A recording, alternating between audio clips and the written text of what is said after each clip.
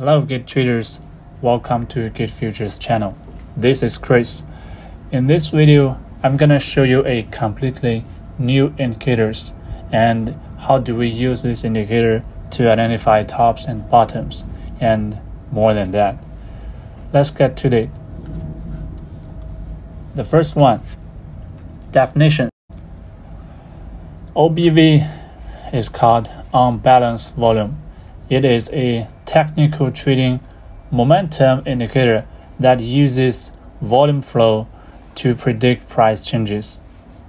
It's kind of difficult, but all you have to know is a relationship between the price and the volume, and it can be showed the momentum of the market. All right. Let's get to the basic logic of it.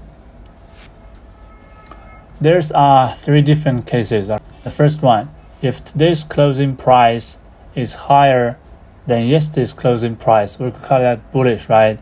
Then the current OBV equals previous OBV plus today's trading volume. And it's kind of difficult, guys. Let's have a look at the chart. It's quite simple. Let me get you a screenshot. All right, over here we could see this is a signal of the OBV, right? This line is the OBV, and this straight line is the price line. Normally, this price line would be like this, like a moving average line, but we put it in a straight way so that this OBV, move up and down from this straight line. Okay, let's get to the example. As we have learned the definition, if today's closing price is higher than yesterday's closing price. All right, take an example of this this two big candle. If today's closing price is higher than yesterday's closing price, let's have a look at yesterday's closing price. This is a bearish candle, right? So yesterday's closing price would be here, right? It's over here, right? And this is today's bullish candle, right? So today's bullish candle would be over here, right, at this high place. And it's quite easy to understand as long as you guys have the basic candlestick knowledge. All right, as we can see, it's pretty clear that today's closing price is obviously higher than yesterday's, right? So this is the yesterday's OBV. Okay, then today's OBV would be yesterday's OBV plus today's volume. All right, this is today's volume. So from here, yesterday's to today's, it goes higher, right? And it's quite easy to understand. Well, the second case, let's go back to the sentence. The second case would be today's closing price is lower than yesterday's closing price. Then the current OBV would be previous OBV minus today's volume. That's quite easy to understand. We get it lower and higher. It's still this candle over here, right? This is its closing price, right? The closing price. And let me write it over here. The closing price. And the next candle here.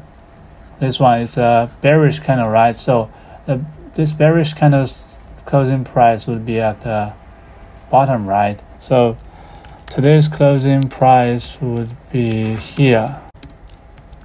Obvious, they are going down from higher place to lower place, right? It's quite obvious. And theory would be previous OBV minus today's trading volume. This is the trading volume, right? Minus this trading volume. So the OBV start falling down to here, right? You got a number here, so down to here. And the third case, this is the third case. If today's closing price equals yesterday's closing price, then the current OBV equals previous OBV. That means there's no change, all right? And such cases kind of rare to find. We could say over here, these two candles, their closing price is quite similar, but still a difference. So from the OBV, we still can see that it's falling down, right? It's falling down here. And this is how it works, the basic logic. Okay, the next one, we need to know where such indicators shows up and what kind of signals it can give us. All right, the scenarios where it can be used. The first one, OBV and the price, they both go up at the same time or both go down at the same time. Let's have an example. In this trend, as long as it bounce up in the middle, but they fall down, right? And same here, falling down, they keep falling down. And the second place, this is a small bullish trend. Here the price is moving up, right? And here the price is going up, same as OBV, they're going up, right?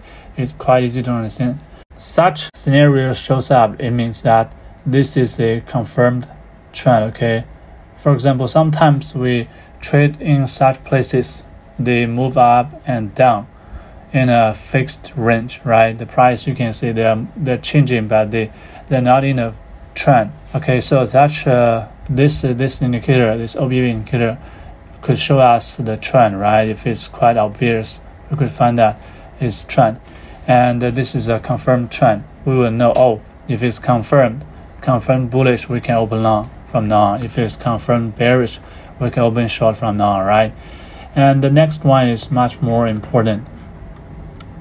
If the OBV and price, there's a divergence, okay, at peaks and the bottoms, that would help us to identify the tops and the bottoms. Okay, from here we could see that from the price, we will know that they keep pushing up, right? The high place, right? Higher and higher and higher. They are going up. It's going up.